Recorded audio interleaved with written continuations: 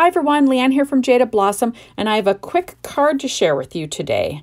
I'm using an adorable clip art image from Dorky Prints and Doodles. The set is called Cactus Animals. I'm also using Jaded Blossom's Sweet Bunnies, You Are Succulent, our Chevron stencil, and I'm bringing out the gel press for the first time. So be kind. I've never used this before. I just opened the package, and I'm using Twisted Citron, Tumble Glass, and Shaded Lilac, just because these colors seem to go with the little clip art piece from Dorky Prints and Doodles.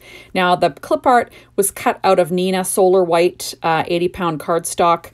I printed it using my Epson printer, and then I cut it out using my Gemini machine with a 0.4 border. So I'm using this gel press, and I literally just put the 3 inks on,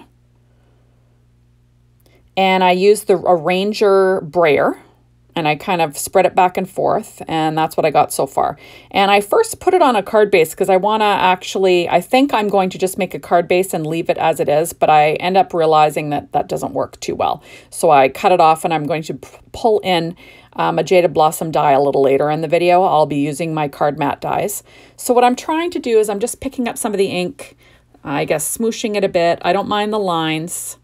And I'm going to add a little bit more ink with the brayer. Like I said, I have no idea what I'm doing. This is like a new thing for me. The gel press is brand new. So now I'm pulling out the Chevron stencil from Jaded Blossom, and I've got my that Shaded Lilac Distress Oxide ink, and I've got my Tailored Expressions blending brush. And I'm just going to add a little bit of color in a circle, and I'm just sort of adding that as a little house for my bunny to sit in, like a little placement spot. So this is almost kind of like a, I don't know what this is called. Is that I can't remember what this is called, but basically it's like that art with like a mixed media. Kind of looks mixed media-ish to me. And that's what I'm going for. As I can tell you, I have no idea what I'm doing. So what I did was I put my Shaded Lilac on the top, I put my Tumble Glass in the middle, and then I put my Citron on the bottom. And then, you know, or whatever, I had my Tumble Glass in the center to buffer the two colors. And then I just started layering it up. And I went back and forth, and I'm just adding more paint, and I'm seeing, do I like that? No, I don't know if I like that. I have it sitting on my Misty just so I can move it around. But that's what I did. So now I've got my Distress sprayer from Ranger, and I'm just going to spray some water on, and I'm going to flick some on. And then I will lift it up after it, you know, dries a little bit after it sits. I'm using a paper towel just to lift it up. And I'm just kind of getting a speckled kind of background. And I kind of go back and forth with this. And I'm trying to decide what else I'm going to do. I'm going to get this paper towel wet. And then I'm going to pounce through the stencil now, just to get some, you know, texture going on in the background. And I'm just trying to make my own pattern in the background, one that I can live with. Because like I said, this is a new thing for me. I've never used this gel press. I literally just took it out of the package. So I'm just sprinkling on some more water here, trying to get a good look. Picking up some more of that water with the paper towel. And there we go. And I'm kind of liking it now. It's starting to look a little bit different. So now I'm popping it into my splat box. I got that from Simon Says Snap, and I'm using Distress paint in Picket Fence. Now, this is permanent, so be careful, because wherever it goes, it's going to stay if you don't clean it off right away. So as soon as I was done flicking this background, I went immediately and washed my brush and the acrylic block. And I made sure I didn't get spatter anywhere I didn't want it. That's why I was using the splat box. And yeah, so I'm just sort of adding some more texture with that Distress paint. And like I said before, I have no idea what I'm doing. I have no clue. I'm just trying to make a pleasing background for my piece of clip art from Dorky Prints and Doodles. So it's hilarious. So now I'm pulling out my Marvy Heat tool to sort of dry this. And I want to dry that paint because, you know, I'm going to be doing some die cutting. I've realized now that I cannot leave this as a card base because, you know, my piece has gotten a little bit warped and wonky. So I will trim that, and then I'm going to use my card mat die from Jaded Blossom to cut out this background. And then I'll be popping it up with some 3M foam tape. When you've got a warped piece of cardstock, I always find your best bet is using foam tape to flatten it out. That's just me. So there we go. I'm just trying to heat it all up and dry it all off. Fun and games with this. But anyways, like I said before, all my die cutting is always done with my Gemini machine. All my clip art, like when I print out stuff for clip art, I use my Epson printer, and it's an EcoTank one. I love it so far. And I also use my Brother Scan and Cut to cut out those clip art images with a 0.4 border. That's kind of my deal. So now I've got a piece of Limeade Ice paper tray ink cardstock, 4.25 by 11. I'm scoring it at 5.5 with my Teflon bone folder, using my Martha Stewart scoreboard. And see how warped that is? Yeah. So now I'm pulling out my 3M foam tape, and I'm going to use a lot of it. And I'm just going to make sure that this is all anchored down really well, and then it'll make it flat again. But you know, you want to be like, when things get warped, I just find foam tape is your best bet. I don't know. That's just for me. That's what I've noticed. And like I said, this is the first time I've used this gel plate. Hopefully I'll get a little bit more, you know, expertise, and I can show you some amazing things. But right now, I just wanted to see if I could make it work. And I think I did. It turned out not too bad. So there we are. And I used, like I said, that was paper tray ink white cardstock that I used to do all that inking on. So there is where that little image is going to go.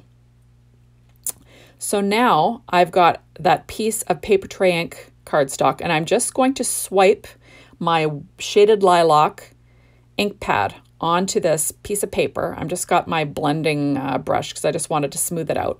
And I will get that to dry. And I dried that with my Marvy heat tool. I didn't show it, but I did. And now I'm going to freehand stamp the sentiment. This is from Sweet Bunnies. It says, "No bunny is as sweet as you." I'm going to stamp that in the center with Nocturne, VersaFine Clair Nocturne ink. There we go. Now you want to make sure that your Distress Oxide ink is dry before you do this. So I'm using Simon Says Stamp Detail Clear Embossing Powder, and it was dry, over a coffee filter there. And now I'm going to melt that embossing powder just so it's shiny. I don't know if you noticed, but I used black Sakura glaze pen on the eyes and the nose and the mouth, and a Sakura white jelly roll pen to add some little freckles on the bunnies and highlights, and you know, that's kind of my thing. And there is my mini tag dies 3, and I just cut out the sentiment with that. Now I'm going to pop up this little bunny on my card base. Super fast and easy. If you want to make a fast card, use some clip art from Dorky Prints and Doodles. Print the size that you want, and then you can just get busy and make a cute little card pretty darn fast.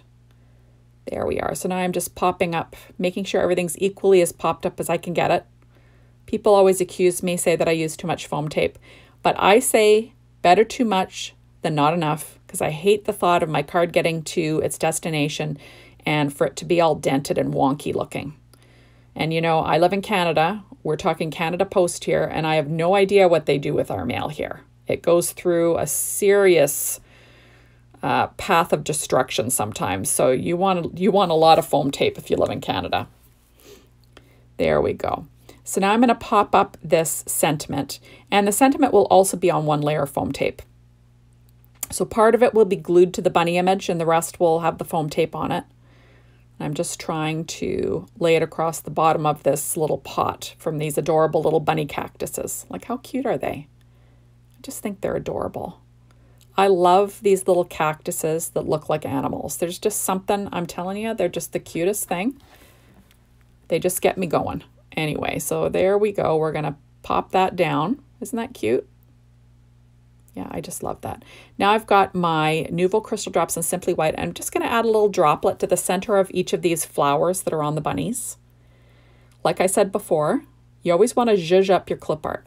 So now I've got my fancy heart die from Jaded Blossom, and I cut out that Limeade Ice cardstock from paper tray ink using my Gemini. And I'm just going to pop out the hearts, and I'm going to use a few of those on my card design. I love that there's a bunch of different sizes that you can use. I just find it really handy. So I'm just using my EK Success tweezers. I got my Pick Me Up tool there. I'm going to use some Stampin' Up! Dimensionals. Those are mini Stampin' Up! Dimensionals. And I'm going to pop up some of these hearts. I find that this color kind of blends in with the Twisted Citron on the background. So it doesn't really stand out too much, and that's what I was going for. I didn't want it to be too busy. But, you know, with it being popped up, it gives it a little bit of texture, and it has the little hearts. So, and you know, I love my hearts on cards. It's a sickness. So now I'm going to pop this one down with my stamp, Simon Says Stamp Craft Tacky Glue. Got a little too much there. And then I will add on another one there. But I always try to put on an odd number. That's kind of what I go for. I'm just trying to decide if I want to add any more. There we go. So now on the inside, I'm going to stamp in that VersaFine Claire Nocturne ink. It is from the You Are Succulent stamp set. Thanks for sticking by my side. Kind of a play on the cactus. And then I'm going to use the chevron stencil and just add some of those colors to the bottom of this card base. I'll use the Wilted Violet. And then I'm going to add the tumbled glass, just a little bit, you know, kind of blend it around. Doesn't have to be perfect. I don't want it to be super dark. I just want to, you know, repeat the pattern on the inside. Kind of like adding when I add my pattern paper to the inside of the card. I do also add a border die piece, you know, just to differentiate from that blending on the bottom of this card. I'm not sure if I have a picture of it for you, but I did add a little border die piece to the inside. Now I'm adding some glasses dies. These are the smallest black cat eye glasses, and I'm going to pop them on using art glitter glue. And I have my little EK Success reverse tweezers. There we go. Can't live without these things. And now I'm going to add some glossy accents to those glasses too. There it is. Those little bottles that I got that I've filled up with either art glitter glue or glossy accents, those are from Amazon. They aren't fancy bottles or anything. They just have the little needle tips. They're actually pretty cheap, but they're pretty handy because you don't have to squeeze them very hard. I find it hard to squeeze things now. I don't know, it makes my hands sore. So this is a really easily squeezable bottle, if that makes sense. There we go. So how cute is that? I just love these new little cactus animals from Dorky Prints and Doodles. You just can't go wrong. How cute is that? And of course, all the dies and stamps from Jaded Blossom. They're always my favorite. Thank you so much for stopping by, everybody. And I'll see you soon with another video. Bye, everyone.